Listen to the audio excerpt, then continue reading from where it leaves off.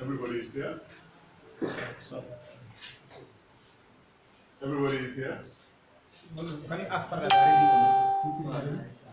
Paradise, Africa usually. You are here. Sorry.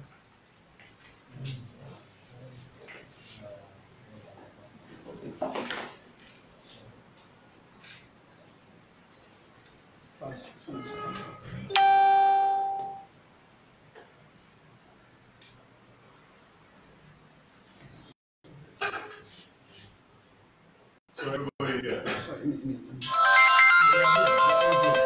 All here? So, Paradise, Africa, can you just identify it? Kirfatu, Fatu Network.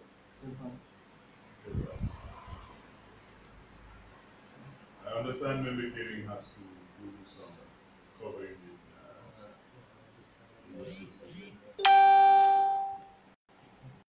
so can we start, gentlemen?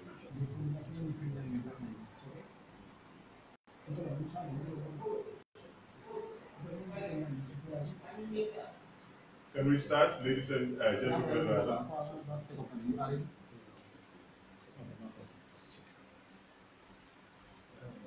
Thank you very much for coming on the day of the Eid, or one of the Eid days, at such very short notice to receive and hear the goodwill message of Eid and greetings from the Secretary General and party of the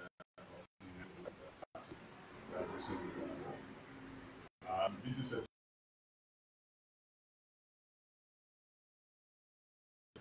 most of the time we send written messages of goodwill to Gambians, regardless of faith. But Eid is a very special time. We live also in very challenging times. We live in the era of COVID-19, and we are really very worried about the lives that have been lost. We are constantly concerned about a lot of things going on. And as our leader, it is always refreshing to come up with new ways of speaking with people, to give them comfort, to give them hope, especially on a joyous occasion like this. Without further ado, thank you again and welcome Ousainou, to give your greetings to the Gambians. Thank you, sir.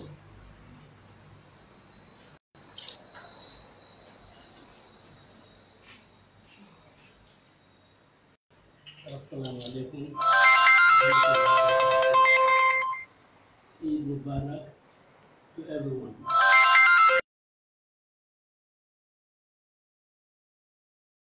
Who in His mercy made us to witness the 2020 holy month of Ramadan.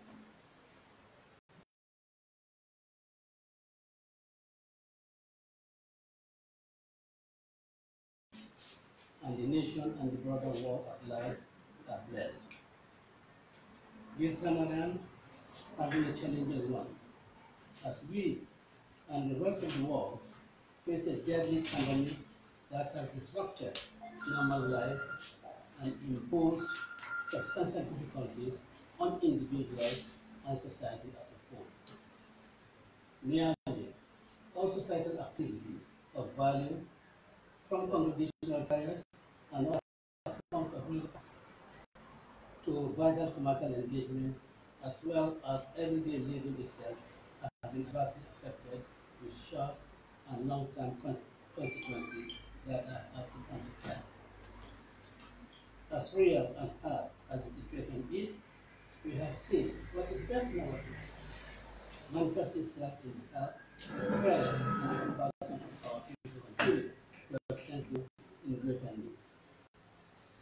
Through individual and collective efforts, we are navigating these troubled waters, united in the spirit of caring for each other. I pray that Allah strengthens our will and ability to forge ahead together and emerge better and stronger from this difficulty.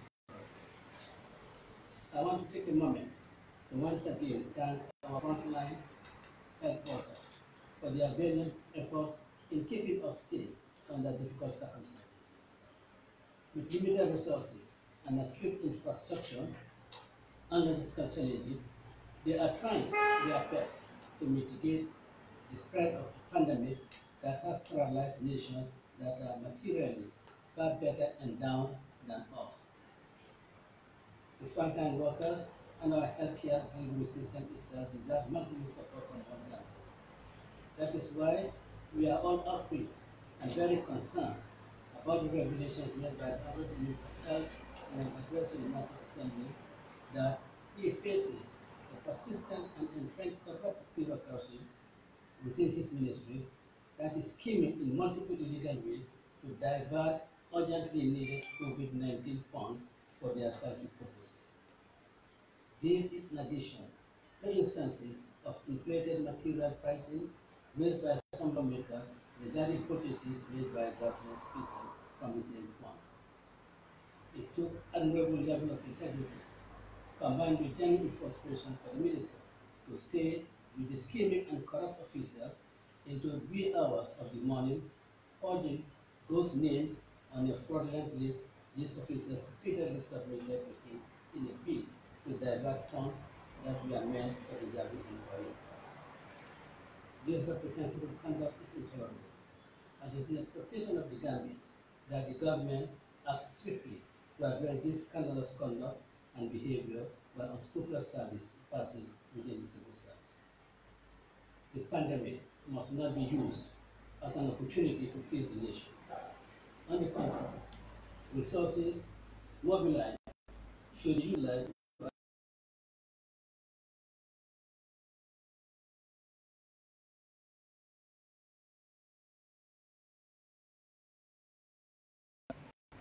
I welcome the government related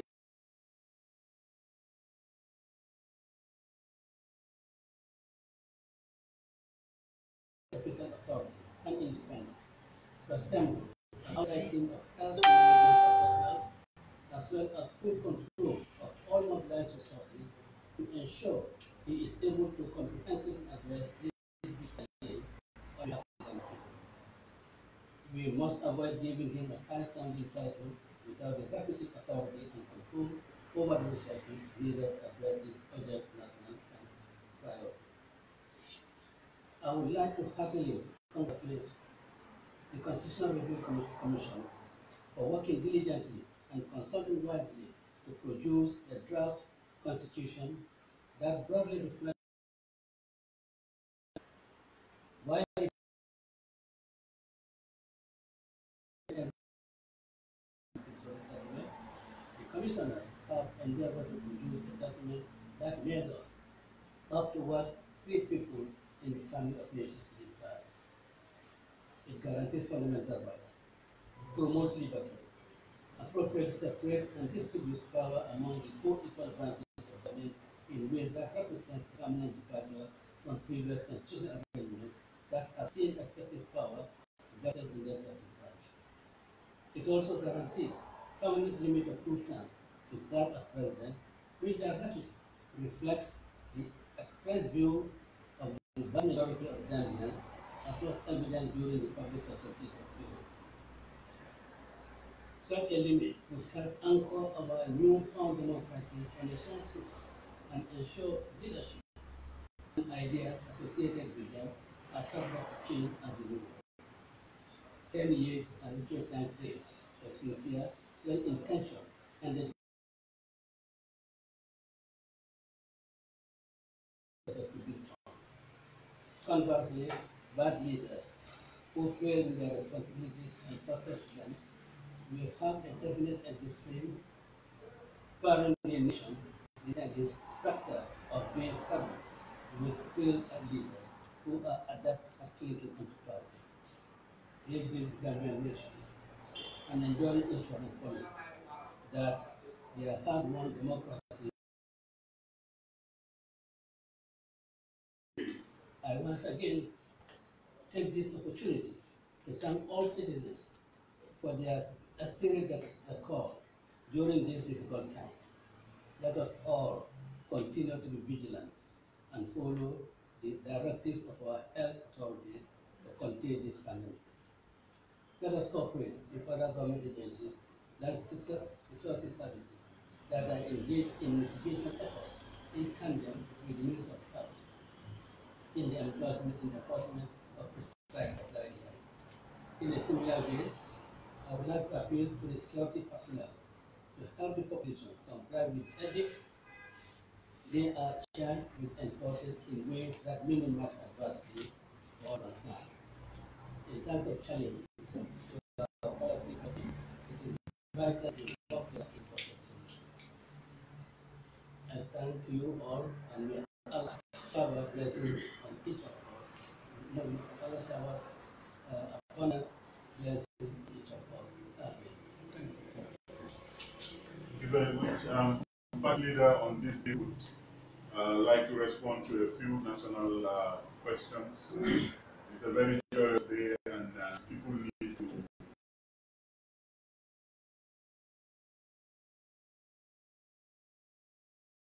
a few questions around EBE and certainly around the COVID-19 emergency response strategy. Party leader will be happy to answer.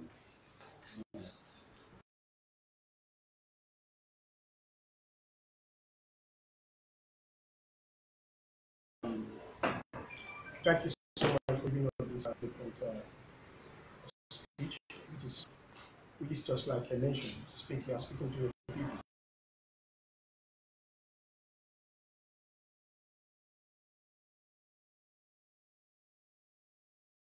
Seeing you playing a thing, I just feel there are people who mention that your party is famous around the COVID-19 at the National Assembly. What did you say about that? I think it's really very unfortunate statement.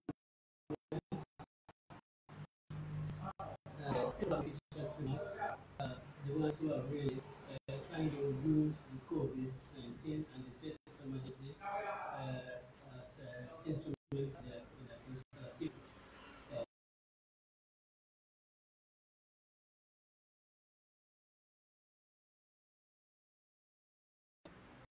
This state authority that make our National Assembly members and the local government authorities, we are controlled by the National Democratic Party, will work hand in hand with government to fight this pandemic. And this we have only been able to do, and it was precisely on account of that I declare that all our party activities will cease until this pandemic is controlled. So those who are making those statements really do not really understand the statement that we or if they do, that have forgotten about it. If what is referred to as politics, what happened in National Assembly, I think again, that is a mistake. After all, the select committee, the special select committee on the COVID-19 has a recommendation that 21 days extension should be granted. I would have thought that every 45 days was rejected. Then, when a proposal could be made for a 21-day extension, which I'm sure the National Assembly members, or the majority of the National Assembly members, we are not asking. But again, for me, what I think is that, for me, I think it is the president who is now playing politics, because they could have got the 21 days from the members of the National Assembly, but he chose that we'll go out and take executive decision to try and put the National Assembly in bad light. But then, it is quite clear, quite obvious from what the Special Select Committee presented, or was about to present, that it was a 21 day. Nobody in this right mind would oppose an extension. It is the period. How long would an extension take? For how many days should an extension be granted? That has always been the question. And I think that will also continue to be the question. I have another question. With regards to our sister country, Senegal here, we've been seeing the President Macky Sall inviting opponent in politics. Were you invited in the Gambia? or you have not found anything outside? We were not invited. We have never been invited. Now, I hate to make certain things public, but the leader of political parties in this country will be an witness that I did reach out all to say that we should meet with the government. And all the political leaders in this country agree to my suggestion. But, I mean, we certainly came about very close. We couldn't be giving audience. So it was in direct media, our request was in direct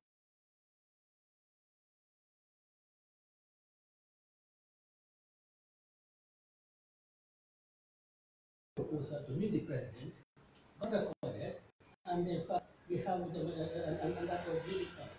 And side story I had is that, well, I think they just want to come and try to sugarcoat about the president's efforts, which I think was quite unfortunate.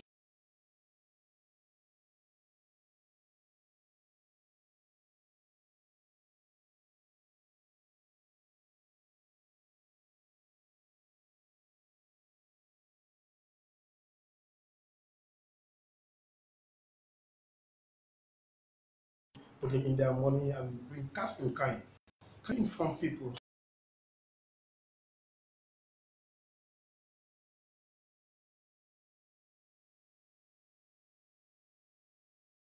And when people who have responded to contribute to the country in order to get much needed food for the government. Now, about 2 million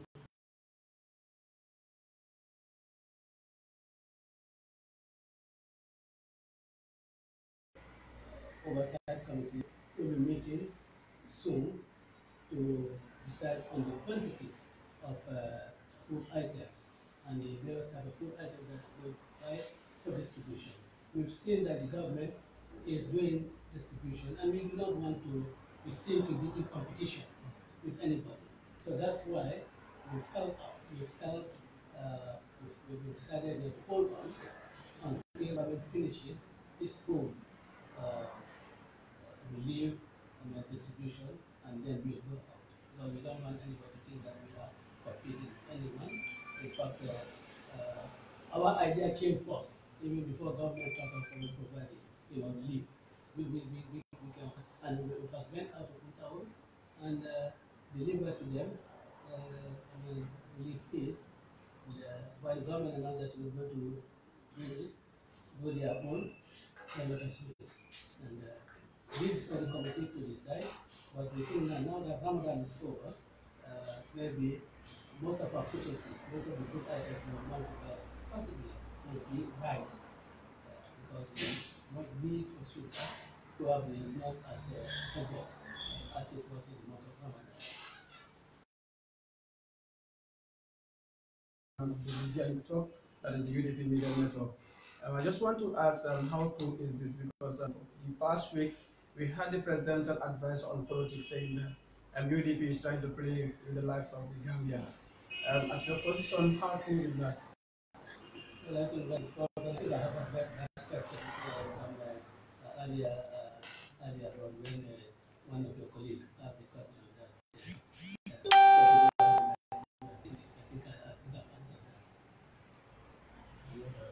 I don't know if I will go further as TV, and in your opinion, what would you say the current government is doing wrong in addressing the COVID-19 issue? Because they've stated that they've come up with various initiatives, but still things seem to be where they are. There is no progress anywhere. What would you say they're doing wrong? I think in the first place, I think government should really set an example on those corrupt, scheming officers who have dipped their hands into the COVID-19 funds, fleecing the nation. I think government should really set an example. And then also, government should really have a well worked out plan as to how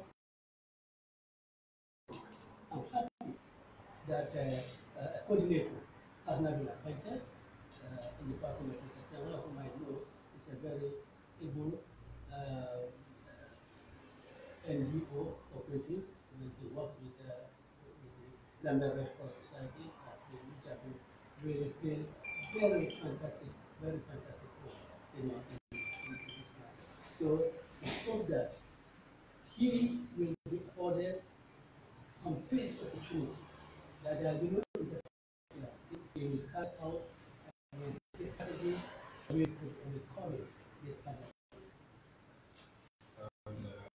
The president's address, his second address, exactly, if I stand to be corrected, there was a particular paragraph which stated that local organizations as well as political parties in the Gambia are urged to come forward and join hands with government. Wasn't this an invitation to political parties, or were you waiting for a direct invitation? I would have that any president who has any legal prospect, other political leaders, will not go on a public platform and that invited to come. I think he would, through his protocol or through the relevant language, reach out to those political leaders and have what I would call a family dialogue, a family conversation. Where you cannot go on a platform, public platform, I invite you. For me, that's not, you are not really treating your needs with respect to desire.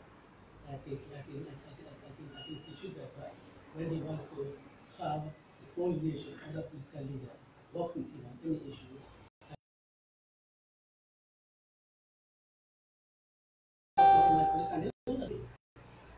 And then they blocked us. And I said, my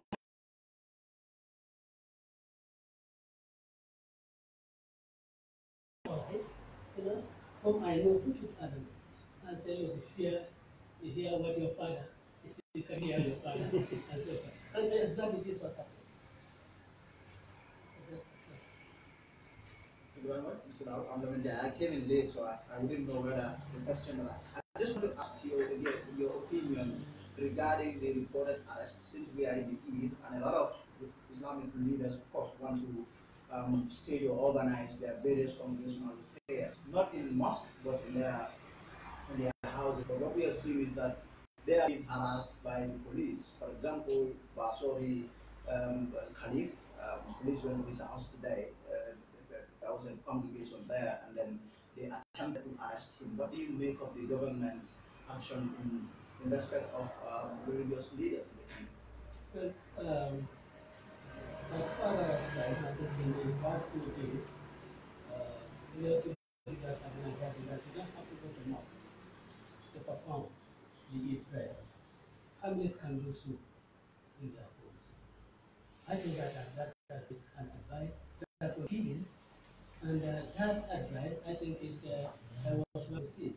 So that is why I have stated in my saying that look, those police officers, the security personnel, who are entrusted with the responsibility of enforcing these measures, these emergency measures, they should do so uh, with a human face.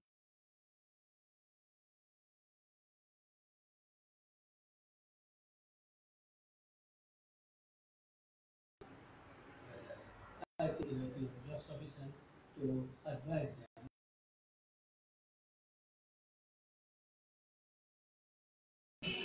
I think that is what it should be, and not really, because these sort of things creates problems in the country, and you started this is not the time that this is going to be of any sort. This is the time that this country needs everyone. I mean, with a united, focused attention on the problems of the country, which is this pandemic. That's what we do. Not to do anything that will really cause disunity or further deepen disunity and difference. I hope that if any others have been expected, I hope that those arrested will be those arrested will certainly be released. I think the advice should be on physical distancing, but they say or social distancing. I'm not very sure that they will do that. Why Basura? Why not other places? I've seen people on the social media who have really prayed in their homes with their families. And in fact, we have a particular one which was not only prayer, but then at the end, the two workers, I mean, this particular family, their food, there was food. So I make a reference to this. Why do you go to Basura? Are you saying he's targeted? Sorry? Are you saying he's targeted? Well, I'm asking the question. Because I do not know what. But what I'm saying is that I'm afraid to disclose that they should enforce these regulations with human face. I think that is the bottom line of it is that. So during the latter days of the Ramadan, a very controversial issue came up, that is the EU coming up with a statement supporting LGBTQ rights in the Gambia. And when you came into office, I'll say, in one of your interviews, I would try to quote you, and based on what you said, you don't want to please correct me, but you appeared to say that Germany was using anti-gay rights as a means to perpetuate atrocities on Gambians. And in the past days, we've seen that the UDP has come up with a statement also saying that they are not in for it. What is really happening, please? Well, the spokesperson has really stated to those who are in the party. Our constitution, the 1997 constitution, places a lot of emphasis on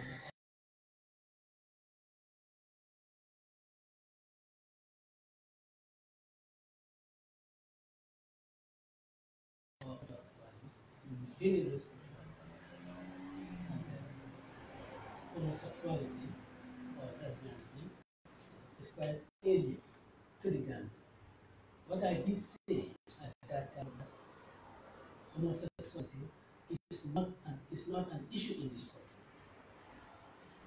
It was not an issue because, and I said, look, can you tell me who are the people engaged in homosexual activities in these very reprehensible acts? That is what I said, that it was not an issue in the country, and that he was just trying to use it in order to reach out to the Muslim community, the Muslim and Christian community, who are very much against these very bad social practices. At the time, you promised that your government, which you were a part of, would work with the of the laws in relation to LGBT people. Any law that promotes homosexuality.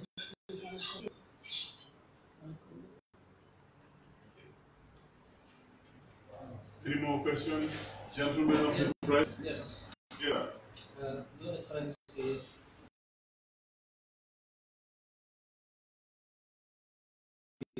according to agricultural sector. And way back in 2017, we were in France to secure a project to improve our agricultural sector, which will be, of course, a very good help to the nation when it was implemented. Do you know whether this particular project has been implemented? If not, what will be your advice to the government? Thank you. My name is Mohammed Fatih. I'm really acting UDP. I know it's a fact that funds have been secured. I think it's a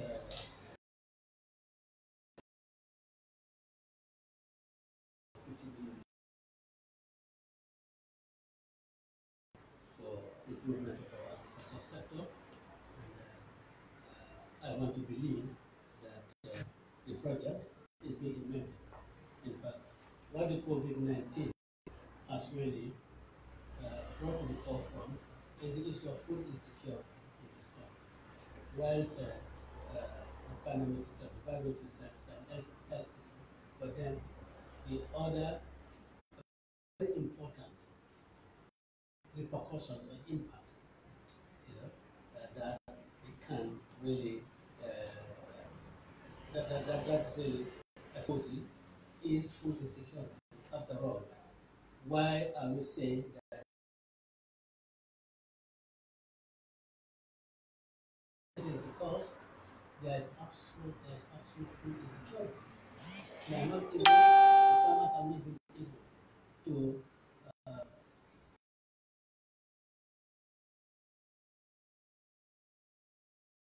if we were able to do so, I don't think we'll be going about looking for help to really provide food for the needy.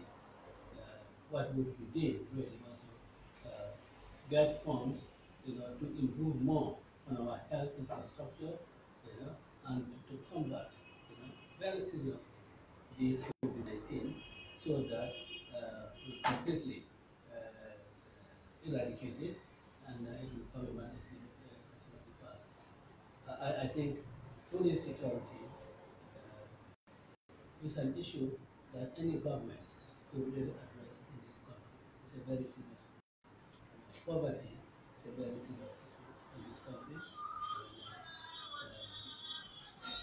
The data from the Gambian Bureau of Statistics is so alarming.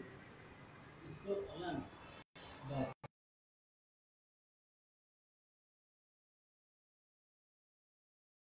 we really solve this problem.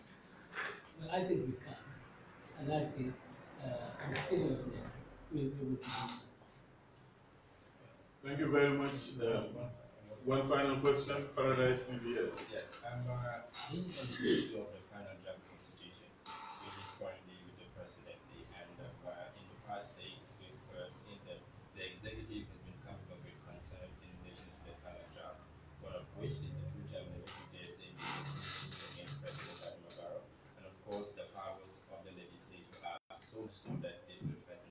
What's your opinion on some of these concepts that they are raising now when they had a lot of time to do so during the constitutional making process? Thank you.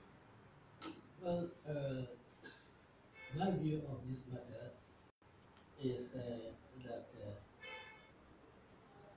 the President Barrow and his government have ample confidence in the commission is selected to carry out his monumental task. And there's no dispute that they have acquitted themselves to the expectation of the Gambian people, or to the expectation of the majority of reasonable Gambians. Now, I think the only issues that I had that is concerned about it is the time limit, as well as powers of the National Assembly. Why do you want to question the powers of the National Assembly to scrutinize your appointments if you are really determined to act in accordance with the Constitution? Why do you want to really have a carte blanche and appoint anybody as a permanent secretary? Why do you want to have that? Why should that not be the subject of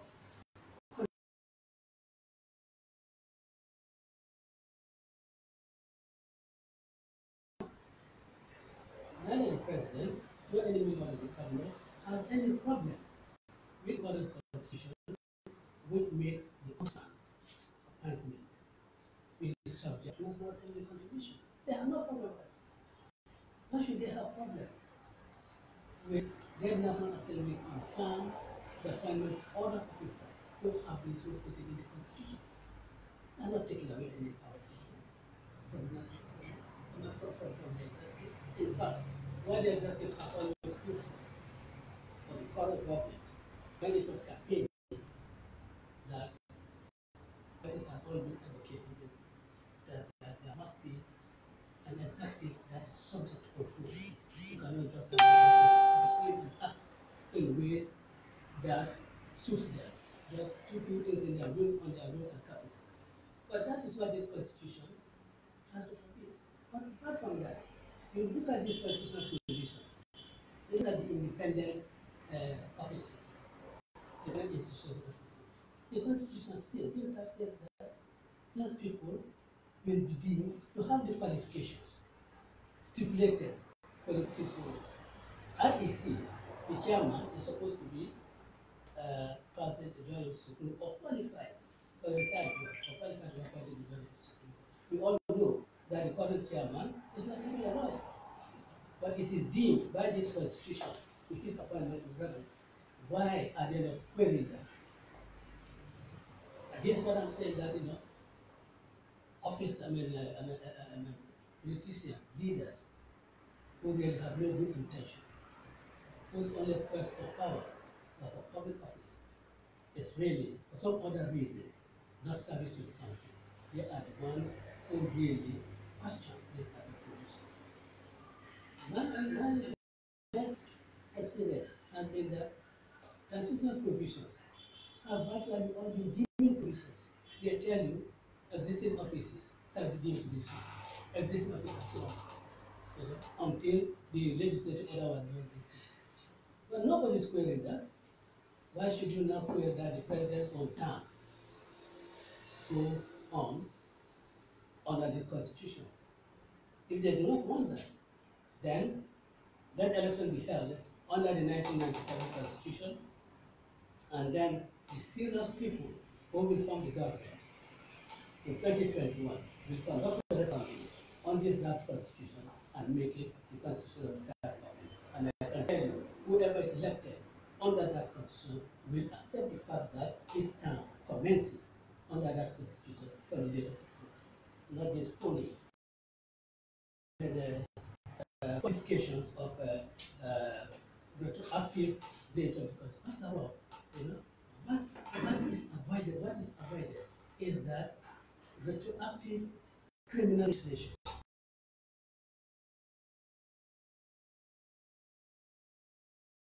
Legislation affecting vested rights. Who has a vested right to protest in the 2021? Are the rights are being crystallized? No right crystallized. No right crystallizes. When you satisfy all the conditions, that's when your right crystallizes. And I do not accept argument.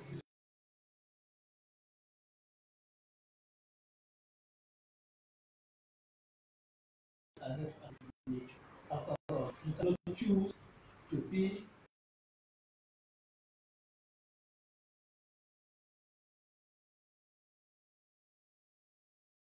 consequences of being president of the third republic under this constitution. You cannot do it.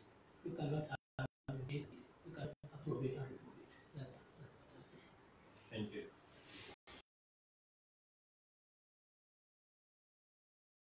Sure. Yeah. Sorry for taking you back to COVID-19, but as far as 95,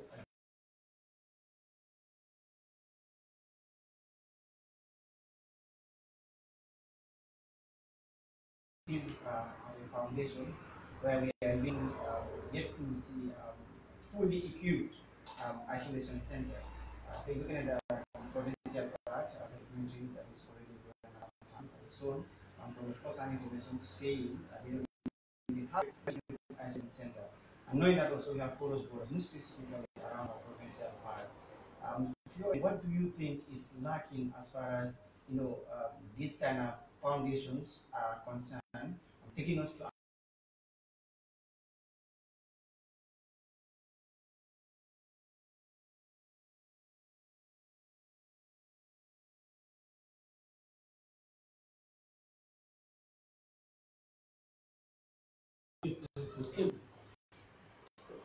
So which means that internally,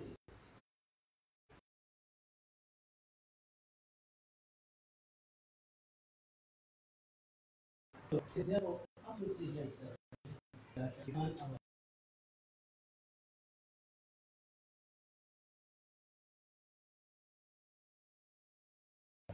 people we have in our various security sectors, think they could be better utilized and manage our powers.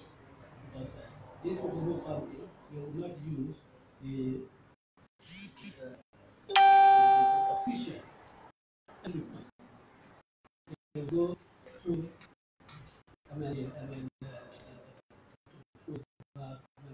back post, get it responded. It is in the data necessary that all the areas, and it's not difficult. It's not difficult. I mean, you go to far east, in the CRR, you go to places like Kundian, you go to other places like Same Pachonki, because they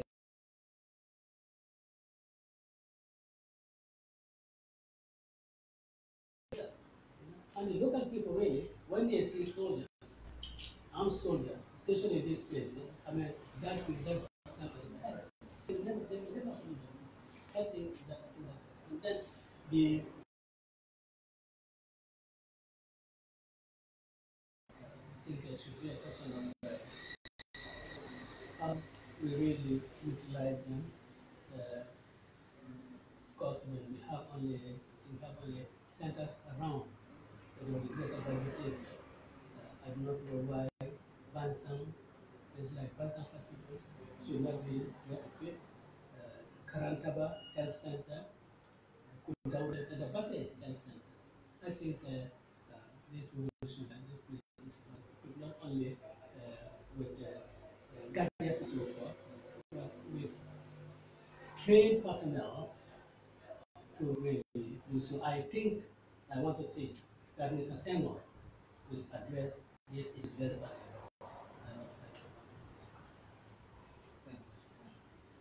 Thank you very much, gentlemen of the press. This brings us to the end of this greeting from Secretary General and Party Leader. A copy of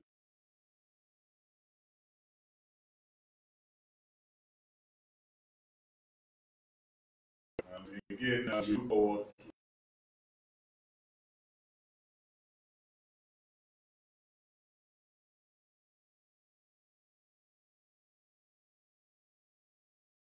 been engaging with the media to try and get across the messages that Gambians need to hear in this very, very anxiety-ridden times. So thank you again for your time on this day in the Gambia.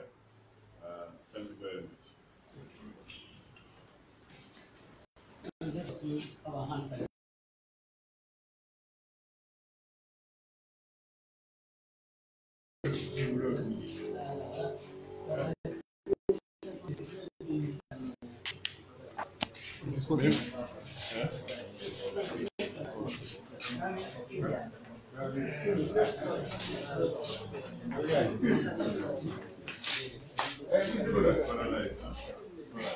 Say thank you to Haruna for us.